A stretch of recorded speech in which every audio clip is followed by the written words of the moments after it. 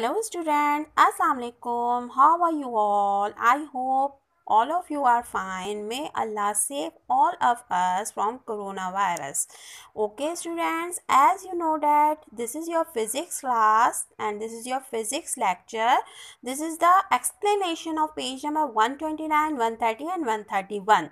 Okay students, what is the name of the topic? The topic name is mixing colored paints and colored surfaces in colored lights. Okay students, what this topic is going to say to us, there are two types of colors. First are primary colors and second are composite colors. So what actually is the primary color? Primary colors, dear students, primary colors are those colors that cannot be obtained by mixing two or more colors, just like they are shortly known as RBG. R stand for red, G stand for green and B stand for blue. The other type of colors are composite colors. What actually are the composite colors? The composite colors are those colors that can be obtained by mixing colors just like magenta, cyan and yellow. Okay dear students, one more thing that is introducing in this chapter is what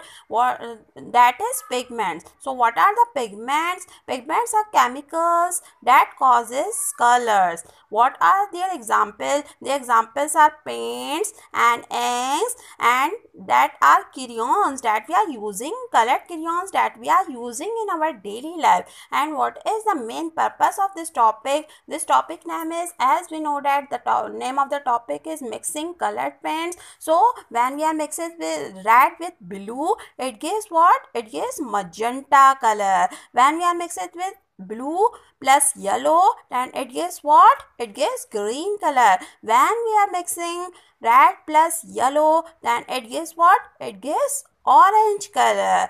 As we know that in the same way, in the same pattern, we are mixing colored paints. In the same pattern, we are also mixing the colored lights. Okay students, and we also have done this experiment with the help of triangular prism.